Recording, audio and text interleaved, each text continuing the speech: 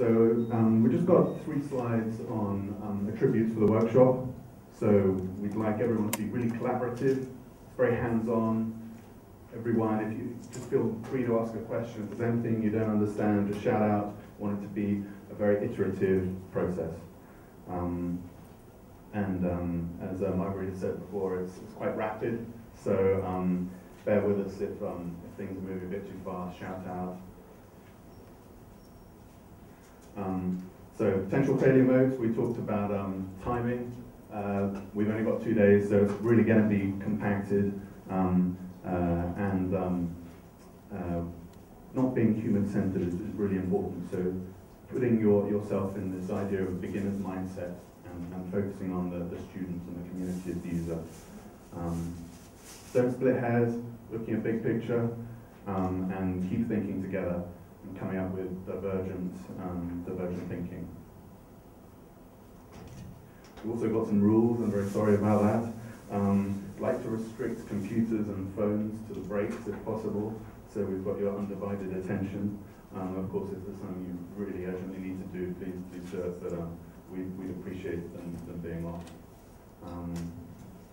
We're going to explain the different worksheets that we're going to go through, and there will be some instructions that are quite important. Talk about this idea of pivot in thinking, so we'll discuss that a bit later, but this idea of not ideas just being the key to brainstorming and just coming up with as many ideas as you can, and then going to this convergent thinking, which is focusing on the ideas that work. So it's quite difficult making this pivot, but we'll come to that. We've got some breaks, lunch as well, at 1 o'clock sharp, today and tomorrow. We have some coffee breaks, and we'd like to keep those 15 minutes if possible. If you could write in capitals on the post-it notes and the sheets that we'll give you, that'd be really helpful. We've got the felt tip pens and the stickies as well. Okay.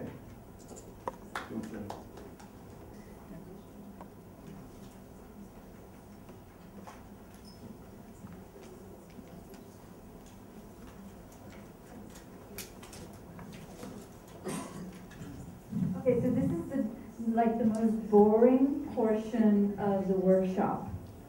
I get to do the boring stuff. But it's really about getting everyone on the same page about what Objective 3 is about, what we've proposed to USAID, and what we're trying to do. So this is very planning speak. But I thought it was important for everyone to know what we had been committed to. Now, I have to confess some guilt, because I was one of the co-writers of the original grant. And so what we were thinking about in 2012 and where we are in 2014 is a bit different. And so in terms of, what we were thinking in terms of Moocs and all this other thing. Since then, we've had a lot of time to learn and get up to date. And so one of the things that we practice very much at Stanford is that we're entitled to change our mind given new information and how things change. And sometimes that's at odds when you're working with slow bureaucratic organizations. Because they say, but you said this. And I say, yes, but that was then, and now there's new evidence, and things have changed. And so our thinking needs to get a little bit more sophisticated and nuanced as a consequence. So I'll just put that disclaimer out right now, that I got us into this fix, and I'm going to help you get out of it.